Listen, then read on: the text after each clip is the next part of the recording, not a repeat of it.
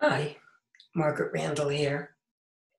Like so many writers who've published books in the last few months, the coronavirus crisis has stopped us from presenting them in bookstores and other venues across the country. My new memoir, just out from Duke University Press, I Never Left Home, poet, feminist, revolutionary, was published in early March. And I was just about to start touring the country with the book when the virus hit. I managed to get to Minneapolis, St. Paul, and then everything else collapsed. So I'm here to invite you to order the book, read the book, and enjoy it until we can meet when this crisis is over, when we can meet in person. I'm an 83-year-old woman born in New York City.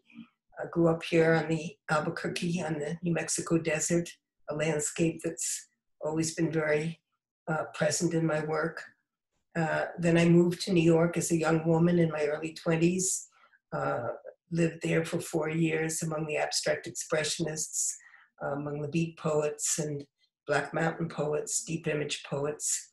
Had a child on my own, and then in 1961, moved with that child, my son, to Mexico, where I spent the next decade. In Mexico, I married a Mexican poet, Sergio Mondragon, and together we founded and edited a wonderful bilingual journal, El Cordon Plumado, the Plumed Horn. This was a magazine that collected and presented the best new work of that era in English and in Spanish. We did a lot of translation. In many ways, my life has been a bridge between cultures, and that magazine, I think, was a good example of that.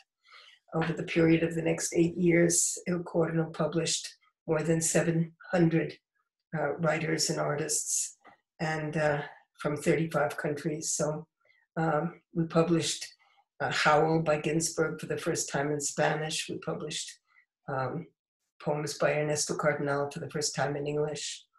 And then in 1969, I was forced out of Mexico after the student movement, the 1968 student movement, in which I participated, forced underground for several months, then forced out of the country and ended up in Cuba with my 4 children.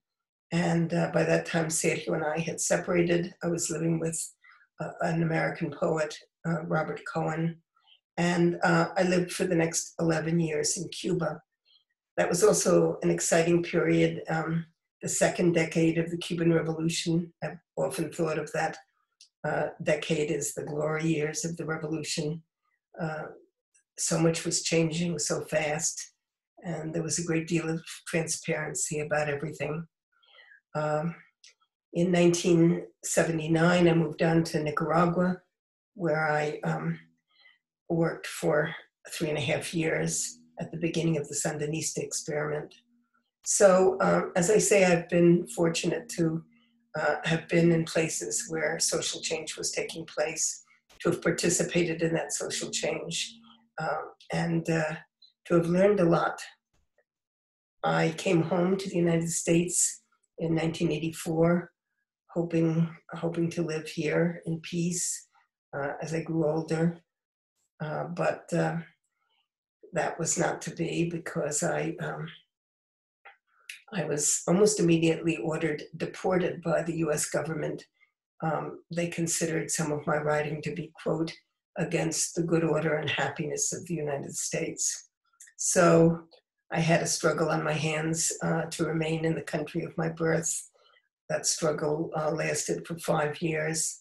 I finally won that fight in 1989, and then settled in to live here, to work here, to continue to write. I took part also, of course, in the movements that have happened since, throughout the 90s and 2000s. I'm going to share just a very brief couple of paragraphs from the very beginning of my book. Well, not the very beginning, because I do start in my grandparents' generation and write about my parents. But this is when I'm a teenager here on the New Mexican desert. When I was 15 and 16, one of my delights was taking the family's secondhand Studebaker to a spot along the old highway from Albuquerque going north, parking it and beginning to walk. I'd follow the rises and dips on a geological survey map, past where discarded beer cans and bottle caps revealed evidence of modern day life. I'd find a remote spot on the desert, take all my clothes off, and sleep the night.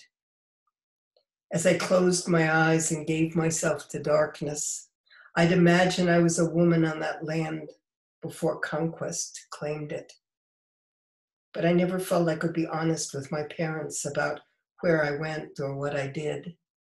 I'd tell them I was spending the night at a girlfriend's house, and the girlfriend that I was with a boy. My girlfriend lied for me as easily as I did for myself. Deceit was a well-learned social disease. So I hope that whets your appetite for more. Again, the book is beautiful. It's available from Duke University Press and from Amazon.com, or order it through your local independent bookstore if that's operating at the moment. And until we can meet in person when this crisis is over, thanks so much.